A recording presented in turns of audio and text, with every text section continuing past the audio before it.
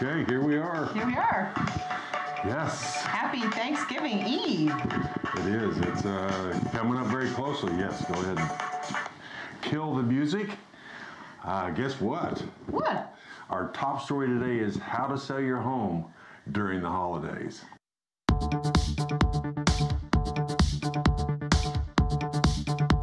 Is it a good time to sell your home? Well, you tell me. Yes, it is. It's a great time to sell your home, and we have a few reasons why it is a great time to sell your home. Number one reason is people are happy. People are in a good mood. Neighborhoods look festive and wreaths on the doors and lights on the houses. And so it's just a festive time. Everyone's in a good mood. That's true. Our neighborhood has already been decorated with all the Christmas stuff. In fact, it was decorated a couple of weeks ago. I know. I love that. It was shocking. The sooner the better, right? It must have been what they said. As long as it's all, see, everybody wants to be happy in their festive neighborhoods, so that's all good.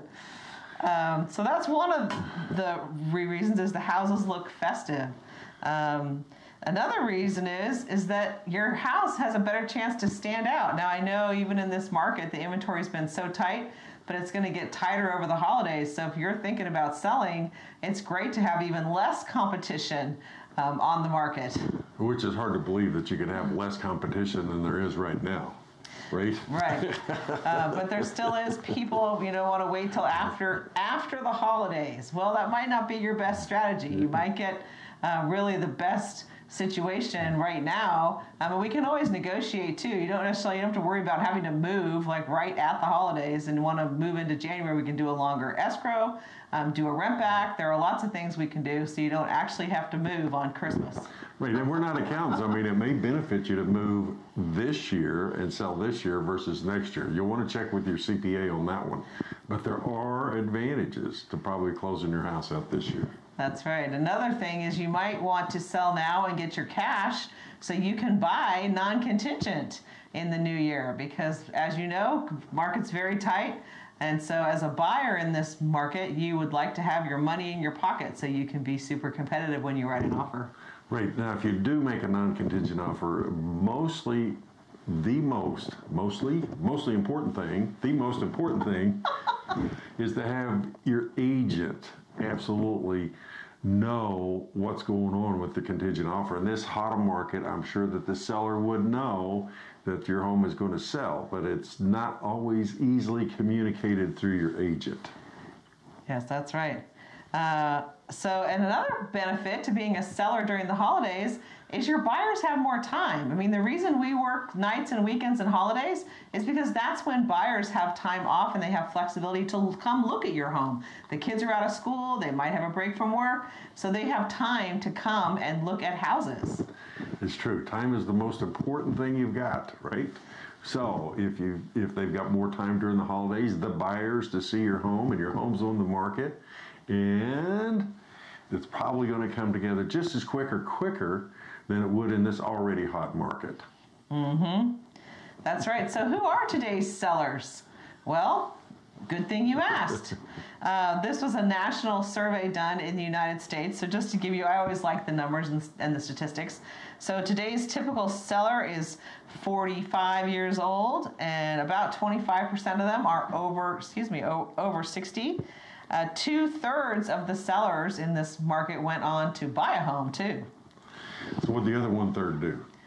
I guess they either passed away or moved into a downsizing community. That's right. Yes, they probably did something. That's right. Yes. That's right. 70% sold single-family homes. And how long do you think they lived there? What was the average time span that the current seller lived in their home? I didn't see your statistics. I'm going to say 5 years. 14 years. Oh my gosh, I missed that by a long shot. It used to be about 7 years, and that number has grown over the past few years, but currently it's running at 14 years. Wow, so the sellers today have lived there 14 years. That's an amazing statistic. Because it's growing. 80% of sellers said a life event influenced their decision to sell. Of course, that's always the reason that people move, right, is a life event. And our number one client always, who's our favorite client? Grandkids. Grandkids. We love grandkids. They're our best client because people are either moving, coming, or going for their grandkids. So it's awesome. We love grandkids. Yes, our market has increased so much in the last couple of years that a lot of times people's kids can't afford to buy in our market, so they move to a different market, different state, somewhere else. Guess who follows? Grandma and Grandpa. Yep, they don't move for their kids, but they move for their grandkids. That's right. So that's great. 46% the reason that they sold their home was family size. So again, either getting larger or getting smaller. 36% said a job transfer, and 35% said it was because they get to work at home now. There's a change in their work situation, like being able to work from home. So that kind of wraps up the majority of why people are moving. Another reason that people gave for selling in this market was the low interest rates. That they don't just want to be a seller in this market, but they want to take advantage and also be a buyer. Yes, the low interest rates are definitely creating a lot of buzz in the market. And I saw where the Fed's notes, the Federal Reserve's notes, were let loose, and they're talking about raising interest rates. Mm-hmm.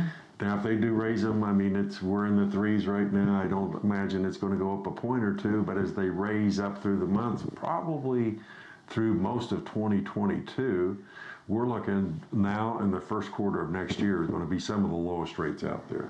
Yeah, absolutely. And you know, your interest rate really has more influence on your monthly payment does than really the price. So if you want to talk about that, let's talk about that offline. It does.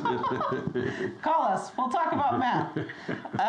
So a couple other things. 32% of children, 32% of sellers have children under the age of 18 in their homes, and 66% have at least one dog. I thought that was really high. 66%?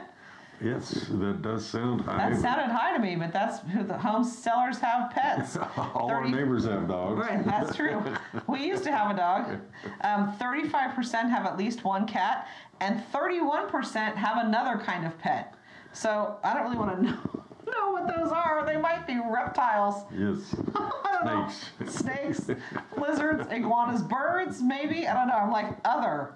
Like how many other pets? But 66%, I thought that was really high that have dogs. Does all these percentages add up to be 100%? Doesn't look like it. I think some of them must double up. They have cats and dogs and other. Yes. Maybe other's a horse or something. Who knows? That's right. Well, we're always here to talk about real estate. We love giving you your real estate updates. And today, since it is Thanksgiving Eve, what are you grateful for this year? Let's all be grateful if you've made it through another year all the way to the holidays. So happy Thanksgiving, happy Thanksgiving Eve, happy Thanksgiving weekend. I guess it's really happy shopping weekend. Yes, Black Friday right around the corner. That's right. So enjoy, and you know how we love to talk about real estate. You know where to find us. GaryandLisa.com. Your real estate edge. Thanks, guys.